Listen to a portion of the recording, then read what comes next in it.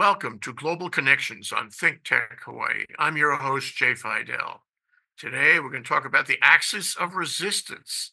Vengeance is brewing. Why and how? And where is all that going? Our guest for the show is Roopmati Khandekar, geopolitical analyst. Welcome to the show, Roopmati. Aloha, Jay. Thank you for having me. Pleasure is all mine. Educate us about the axis of resistance. It's a funny term. I don't think a lot of people know about it or have thought about it. Resistance against what? And who's involved? And why is there an axis? Yeah, Jay, this is a word which has come up very, very vehemently in international politics. It's the axis of resistance. So, this is the network, a military network of militia groups, resistant groups, which are in the Middle East, supported by Iran and its Islamic Revolutionary Guards Corps, the IRGC. Now, Jay, this comprises overall of Hezbollah in Lebanon, the Syrian official armed forces, Hamas in the Gaza Strip, Palestine Islamic Jihad in Gaza and West Bank, militia in Iraq, and the Houthi in Yemen. Now, this is a broad uh, aspect of who comprise in the axis of resistance. So you can see they are all terrorists, they're all militant, they're all focused on one mission, and we'll make out. It's very evident, but we'll play it out through the episode. So Jay, let's take it a little backward and say when U.S. President George Bush coined the term as axis of evil, he was meaning to say Iraq under Saddam Hussein, Iran, and North Korea. So this was his axis of evil. In response to that, this axis of resistance has come up, and this in this axis, Jay, these groups act independently. They're motivated by their own self-interest, but they have a coordinated thread which binds together their training, their funding, their activities. There is a common ground that they share. So their larger aim is to thwart Israel, the US, and Saudi Arabia in the regional balance of power in the Middle East. Saudi Arabia, because it's led Iran. So Iran's main rival in the Middle East is regional power is Saudi Arabia. So Jay, this network balances this militant goals with this coordinated aspect of funding and getting arms. And Jay, these seeds of resistance were actually planted in the second half of the Lebanese civil war. Now, this happened in 1975 to 1990, the Lebanese civil war. And this axis of resistance, Jay, we can see that by June 1982, both Israel and Syria were fighting in the southern half of Lebanon. And that is when you had that in Iran also of the Islamic Revolution in 1979, they had these Shiite clerics who took over.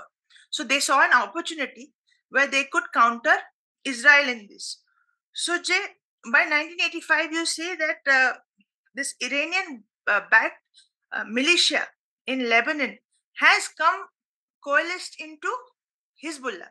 So, Jay, after the civil war, you see Hezbollah has surpassed the official Lebanese army and turned into the predominant armed force, the largest social welfare network, and the most powerful political party. So, three things at one time.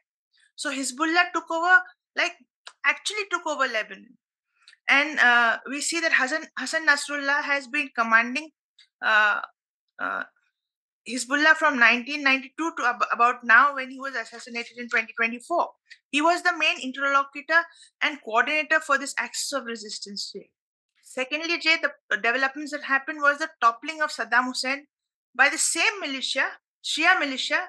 Uh, when Saddam Hussein was stopped, had the rise of the Shia militia in Iraq. Now, this helps Iran to get a more stronghold in Iraq, which is they're Shia and Iraq was Sunni. After Saddam Hussein, it became the Shia which came into the forefront. So the Shia-Sunni divide plays very acutely in this state. So Iraq war from 2003 to 2011, Iran has aided uh, openly this militia in Iraq, the Shia militia. So now, Jay, what happened is after the Iraq war, they had territorial contiguity from Iran to Lebanon, including militia in southern Iraq, Syrian government, and Hezbollah. So you have this circuit which operates, and as a unit, Jay. So technically, it is an axis of resistance, and it was the Shia crescent. And this term was coined by Jordan's King Abdullah in 2004. So, Jay, it was, for an example, Jay, during the Israel Hamas war in October 23, this Khattab Hezbollah was the one which was targeting US based um, units during this war. So, in 2019, this Khattab Hezbollah had targeted the Iraqi base housing for US soldiers. You remember that one? That's how they came into prominence. They were part of the Popular Mobilist Forces, Jay, the PMF as they are called. So this axis of resistance, Jay, you see them operating very, very well. When there was the terrorist attack on October 7, 2023, Hamas, the PMF, and the militia groups all attacked Israel at the same time. Hezbollah and Houthi also have acted in solidarity with uh, this axis of resistance. And Jay, when we have examples, blatant examples. While Hania was killed, he was attending the ceremony of the Tehran of the Iranian president. So in Iran, Nasrullah's assassination in Lebanon was met with an Iranian attack of around 180 ballistic missiles. And on the anniversary of October 7th, recently, Hamas and Hezbollah and Houthi forces have all fired rockets into Israel. So the unity of the axis of resistance is what makes this axis dangerous in international politics, contemporary international politics. I understand that the axis of resistance isn't really resistance at all. And I don't know if I would agree with George Bush about using the term evil, but it's an axis of aggression, in my view, an aggression against Israel, only against Israel. I mean, if the people of Iran and these proxies spent a little time developing their economies, developing tourism, opening their borders, opening their hearts and minds to people from far away, you'd have a different kind of Middle East. But what you have is this commitment to the river and the sea, destroying Jews, destroying Israel, destroying America very clearly. And so that would be an underlying point of the axis of resistance hyphen axis of aggression. But I have another question for you. Why? Why do they care so much about this? It is extremely negative by any standard in any religion. It is violent. It is mean spirited. It is misogynistic. It is all the wrong things. And yet it's very popular. And yet the people of Iran essentially mostly support it. And the government of Iran supports it. And the people in the proxy organizations obviously support it. Maybe because they get money and weapons and a little attention and notoriety and so forth. But the big question to me is why all this anti-Semitism? Why all, this anti-Israel thing? Let me point out to you that in the year 1900, there were millions of Jews living all around the Middle East in every country you've named. And they were free to practice their religion. They were free to do business and have families and lives. But somewhere, probably on the eve of World War II, these Arab countries began forcing them out. And as a result, now there are no Jews in any of these countries. You can't live there. You can't do business there. Even if they find out that your passport has a stamp to Israel, they will take steps against you. If they know you're Jewish or Israeli, you stand a good chance of being arrested, imprisoned, and prosecuted for who knows what. So the Jews that were there that contributed to the robust quality, to the extent there was one, of the Middle East back when, are gone, and it's been completely replaced.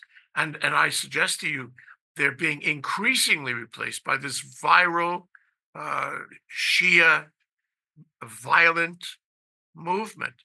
What what is behind that? Why do that? You could actually do much better, but they don't.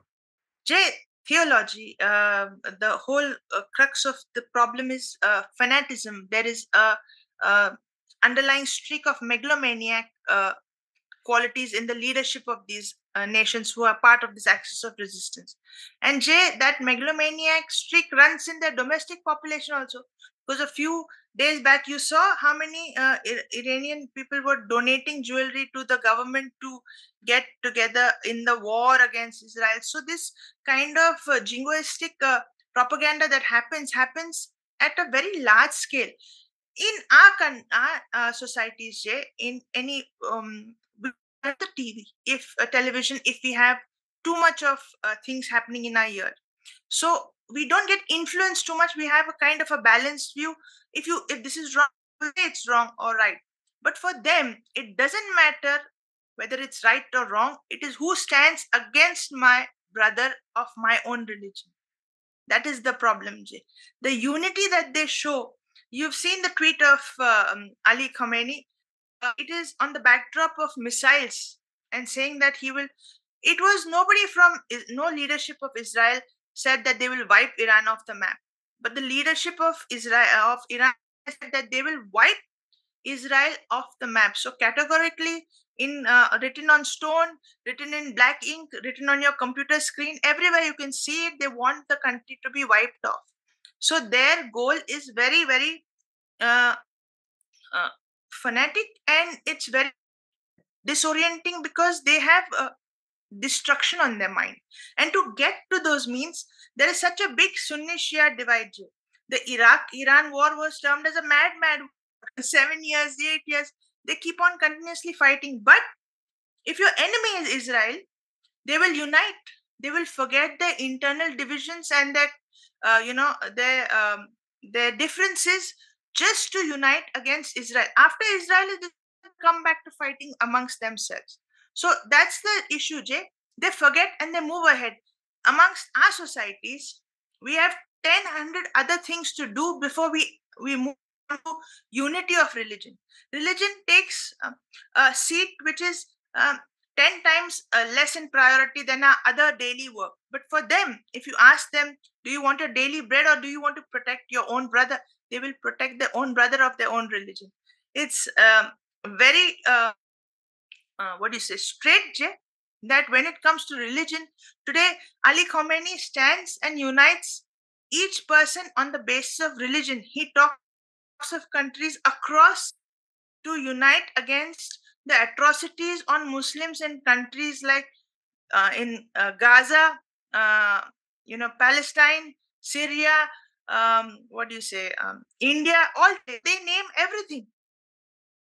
They don't leave any country and they just talk about protecting the Muslim rights. How many papers or how many leaders you can see that will tell protect the Christians or protect the Jews? How many? Israel is the only one who's trying to protect. We want to do self-defense. They are not saying they want to attack anybody. They are the victims. But today they are playing the retaliatory game. Not a day passes when there are no missiles, no now ballistic missiles being hostages still not returned. So they indulge in the lowest level of warfare. There are no rules to be followed. Now, Russia and Ukraine have prisoners of war dealing among so much of bickering on the international stage. Still, UAE could come in and negotiate a term in which prisoners of war were exchanged between Russia and Ukraine. So that is a sign of two civilized societies in a war. But today we are still searching for hostages, of Israeli hostages, whether they are in the tunnels, whether they are sold, whether they are dead. So this is a very hard hitting today that we have two wars going on, but at different levels. This is at the lowest level that Israel can work on. They have the other side does not have any morale. They don't have any limitations.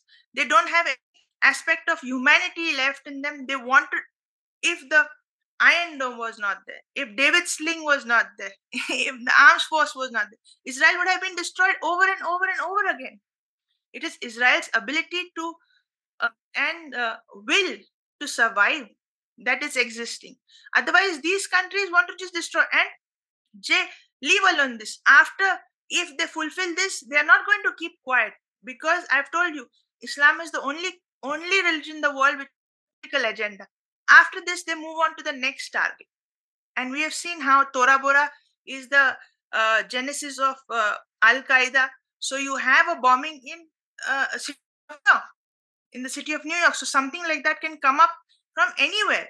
So fanatism has to be destroyed by each and every person at each and every level. Certainly, events bear this out. But you mentioned this very strange relationship between the Shias and the Sunnis. It used to be, in the case of Iran's long war with Iraq, that you had two religions fighting with each other. But now it doesn't sound that way, because the people in Hamas are actually Sunni, not Shia, and yet Iran is friendly and uses Hamas as a proxy, even though they're different religions. And I take your point that the enemy of my enemy is, how does that work? The enemy of my enemy is my friend, or something along those lines. And so as long as Hamas is attacking Israel, they're a good proxy. And it doesn't matter, I guess, that they're Sunni instead of Shia. And that may be the case with some of these other proxies too. What the question that comes to mind, though, is Iran is a big country. Iran has an economy, and even now, it could have a much better economy, honestly, but it doesn't care to do that. It cares to engage in this aggression. But there are countries out there, not too far away, who support Iran's movement, its axis of resistance or aggression. One of them is Turkey. One of them is Russia. Why is this? What is happening with these countries that like to support Iran, even though it's obvious that Iran is a rogue nation? Why does Russia support Iran? Why does it have the strange relationship? And the same with Turkey. Russia, Russia is whoever's siding, America is siding, Russia will go on the opposite side. It's the balance of power that they seek. And if they would have also supported Israel, there's no space, accommodating space for this power. So they try to go over there. Supporting Iran, supporting Syria, they think that they can form a coalition when they need it. They have these long-term goals. They think that it might be Cold War time again, when you have two competing factions. And that's why Russia keeps these small allies around. And Iran and Russia are bordering states. We have to understand that also. They are bordering states. They have issues with the Caspian Sea. They have issues with the so many other fuel issues, all these trade. When Iran was under sanctions, it has kept his dealings with Russia on. Jay, this countries like Saudi Arabia, UAE, see how they have used their oil money into benefits for their country. They want their economy to succeed. Have they interfered into this conflict of Hamas? They have not. They've tried to keep themselves away from the Palestine issue as much as possible, because right now they are on a path of development. They know that oil money may not be the future currency, or future backing for the economy. So they're trying to get into manufacturing, trade, they're onto better things. And if you see Iran, it's a big country, but the clerics have the concentration of money, power, and they dictate by the book, the religious book, theological society. So to keep the population as a submissive is their main aim. If they had democracy, if they had It's a pseudo democracy. They show that the president is elected. Nothing of that sort happens. The religious leader knows who he wants to handpick as their leader. So it's not the people who choose their leader. So all this is it's a fake society, Jay. It's never a working democracy, or like we see it or like we imagine it to be. They want the population to be suppressed so hard that they don't have capacity to raise their voices, because we know the clerics have come into power through a revolution. So they know a revolution can topple them off.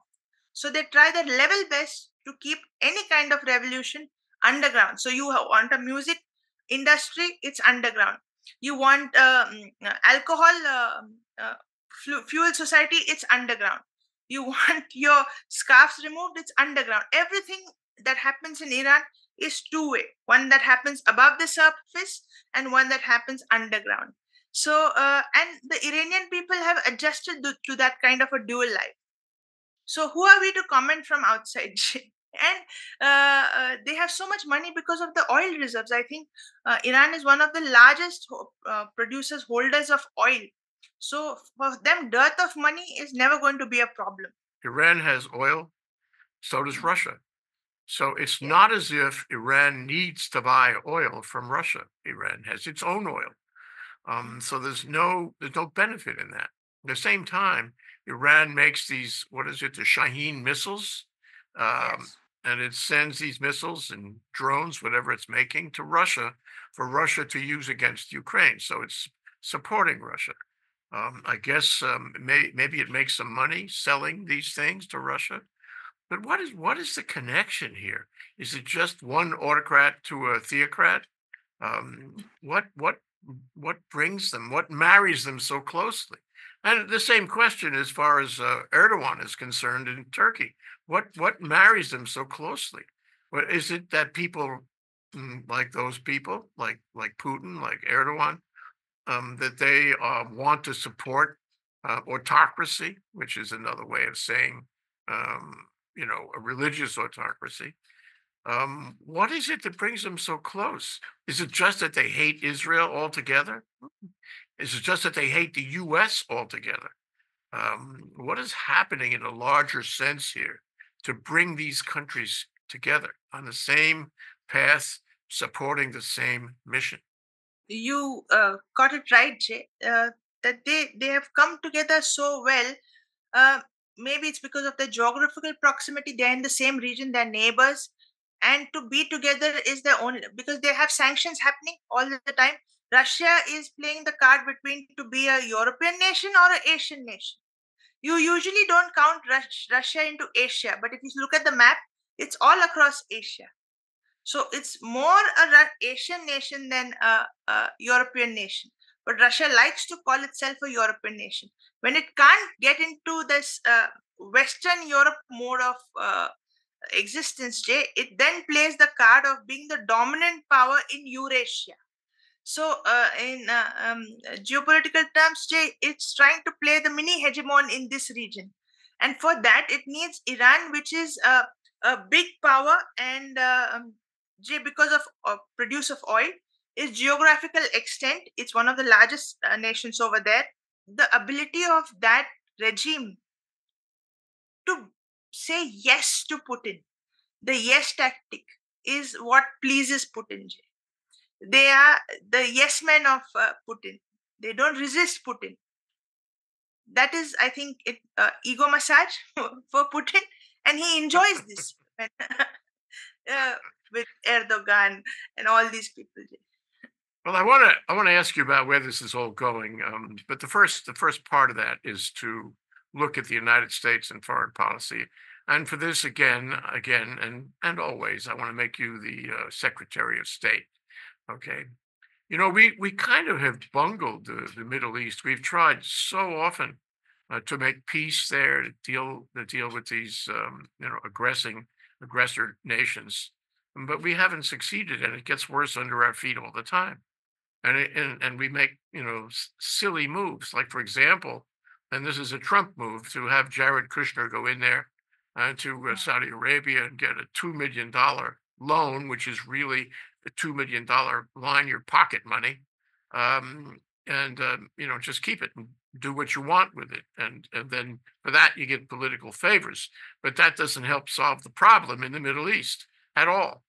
And so it seems to me that the United States over many administrations, but especially the Trump administration, has bungled possible relations with the Middle East. I mean, what needs to happen is there needs to be an a general enlightenment in the Middle East. I mean, talk about making America great again. How about making the Middle East great again? Right now, it's falling into an abyss, clearly, all the time, every day. So, as Secretary of State, Roopmati, I know this is a hard question. What would you do to improve on American foreign policy? Jay, our foreign policy is, what do you say, futuristic in a sense, but it kind of, we bungled up on the economic sanctions when we saw that these people could bypass it. And now the de-dollarization happening, Saudi Arabia coming into de-dollarization, the currency coming into the, but we are still part of the G20. The corridor that will happen, it will be a global corridor, and that is where we have to cash in on and try to get the Middle East to focus on economics. It's a type of globalization that has to come. Globalization previously was about political. The more it was had a more political aspect to it, opening up your borders, tariffs. But this time, the globalization has to be concentrating on economic exchanges. Instead of putting sanctions on Russia or this one, North Korea, try to come in and entangle them so much into trade, into reform theocratic inclined society nation like Saudi Arabia into concentrating on economics. So it can happen with any small country around here. And if you have prosperity for civilians, they will want the governments to work. They will want uh, people to the nation's governments to concentrate on economics rather than political bickering. We can call this axis of resistance as politically motivated economics. So this kind of globalization is what we have to work towards, and it's not going to be immediately. It's going to be 5 years, 10 years into the future that you have to build a financial architecture which is not like the IMF, which will give you which will put a debt trap or debt restructuring happening, and make crunching the countries for money. It has to be a more open, independent. When you interlock economically, Jay, it's very difficult to entangle out. When you have exports and imports happening, you want it to happen. Now, the Ukraine Russia war, they are the bread baskets. Who came in? The UN, they created a green corridor, let the bread basket move. So that kind of so much of dependence on your economics will create a more peaceful Middle East. Jay. Yeah, absolutely. Okay. But I am sorry. In fact, you're not Secretary of State. And I feel certain that you wouldn't be Secretary of State if Trump won the election next week. And so I ask you my Charles Dickens writes about the ghost of Christmas future. And so we have to look at the dark side here. We have to say that the U.S. does not engage in effective foreign policy to enlighten and create, economic enlightenment in the Middle East, and especially with regard to Iran and those other Arab countries. Let's say it continues the way it's going. Let's say we support Israel, but maybe not to the extent that Israel wants. Let's say that the Shias take over the Sunnis, and you have expansion of theocracy by violence. Let's say it sort of comes together under Iran with help from some other autocracies.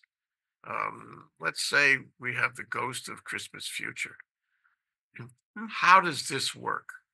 How does it affect the Middle East? How does it affect Israel? How does it affect the United States? How does it affect Europe? You remember there was a free trade agreement of amongst Latin America and America. So many times we have said that you don't attend because you are not democratically elected. You are not democratically elected. Like these small issues which happen, so all of them have to be blurred, Jay. All these notions that which we have to be blurred. But I can tell you, in all these happenings, Jay, existential priority of Israel is such a must. Whether you think of any other thing, the existential priority of Israel is right up here. It can never ever go down for America because it's not only an ally, it's a religion, it's a civilization which is a living civilization which is fighting for survival. And Jay, it's fighting for survival in a place which is in a against religion 1300 years back, and it's conquered by sword. So now they're trying to do the same thing again. So if we see into the future, we want to see a very strong, vibrant Israel which is indulging more in trade, uh, with other countries, and you have these other other nations which also are now away from this axis of resistance. They are not part of this axis of resistance, and the theological society of Iran can well continue to be within Iran. They can enjoy themselves within their borders, but not spill out into their venom into the outer countries, because of their crooked aims and objectives. Jay, we have this war which is happening in Israel against seven fronts. Israel, if did not have to face the axis of resistance, they could have just faced Hamas and move on. So, in the future, just see a good, vibrant Israel thriving. And Jay, what do you say? It has to be this and nothing else. So there is no compromise situation on this, Jay. But if you look deeply into the dark, into the future, you wonder whether this is something that is only that can only be resolved with violence. That at the end of the day, these people are sworn to destroy Israel, and Israel is not likely to agree to that. Israel fight back, and hopefully the U.S. and Europe will help Israel fight back. But it just sounds like we are on the verge of a larger war. And whatever happens here, this is the ghost of Christmas future, and and for that matter, we have the ghost of Christmas future operating in Ukraine and Europe, where Putin wants more territory. He's an aggressor too. He's got his own axis of aggression, and you have Europe, which is in my view, increasingly fragmented, and you have violence going on in Ukraine, which seems to be moving west. So Hmm. there's another war, and sometimes wars connect. World War I is a perfect example of wars that were not necessarily related, all of a sudden connecting. So Yeah. in the ghost of Christmas future, Roopmati, how likely is it that we will have a larger war in the Middle East, and for that matter, a larger war in Europe? We won't have a larger war, I feel, because diplomacy has gone to such an extent that they come on one table, they discuss everything, they have this rhetoric which is blasted out, and then they go back to their own countries and try to get them into track. They just have selfish motives on the international stage. First, it was let me die for you, my friend. But now it is you go ahead. I will be supporting you from behind. It's nothing of that they will come to support. They have just it is just taken a backseat, this kind of coming forward to help your person. Now we have two different wars zones, and they're fighting for 2 years. Everybody's watching, nobody's helping, nobody's doing. They want to sell their weapons, they want to give they want to take the exports imports. So you have so many selfish motives happening. This didn't connect. You have dealing with mass immigration, you have them dealing with their economies failing, you have governments changing from right to left, left to right to center. So all these things are so they become so self-centered and individualistic, or concentrated at one time. So these two wars are not merging, and we have no extra fronts happening on any places. No, now this axis of resistance is one country with these militia. No countries together. Egypt has not come in. Egypt will send, a few funding or, some militia. Jordan is not taking the Palestine refugees. So each one is individualistic and selfish in this global world, Jay. They are not wanting to fall into this trap.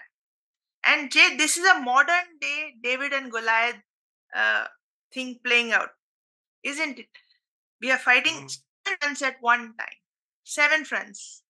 And while all this happens, all the things that you and I have talked about over months, climate change inexorably Oh, undermines the quality of life on our planet. If these people spend a little more time dealing with climate change and greenhouse gas and all that, we'd all be better off. Not only, the economy of Iran, but Iran's efforts and Russia's efforts and, the efforts of all these people who are fighting, fighting, fighting. Why don't they spend a little time dealing with climate change? It's getting worse all the time. That's just my overarching reaction, Roopmati. Roopmati Khandekar, geopolitical analyst. Thank you so much for educating us about the axis of resistance, aka axis of aggression. Thank you so much, Roopmati. hello, Ajay. Thank you very much.